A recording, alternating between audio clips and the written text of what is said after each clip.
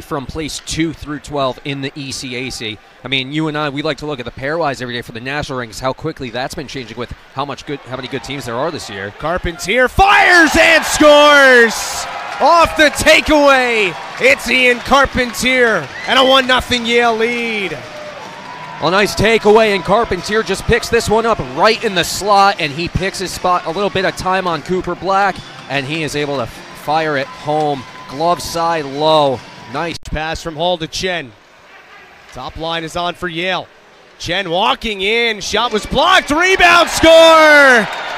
David Chen doubles the lead. That was an impressive one, Justin. David Chen, he's got a 3-on-3 rush. Bulldogs in the midst of a change. He looks off the pass, a little head fake right around the defender here. Picks his spot, tries to use the defender as a screen. It gets deflected. Denver. But in his other 6 appearances this year prior to tonight, he's been unbelievable. Here's a rebound, and Reese Bentham scores! That is a big goal for the Bulldogs.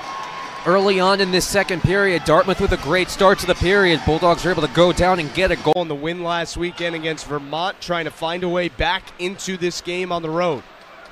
Elaine, shorthanded. Nick Elaine to the net. Score!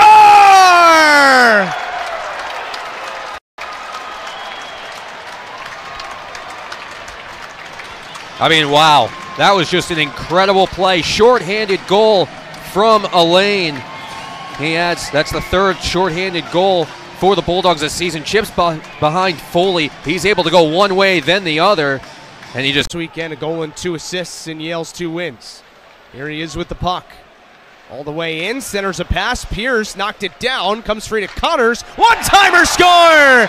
Will Deneen, 5-0. Second goal on the season for Will Deneen, and there's the Bulldogs' first power play goal of the night, so continued improvement for the special teams for Yale. You look at this play, Conroy doesn't do the drop pass in the neutral zone. He takes it down the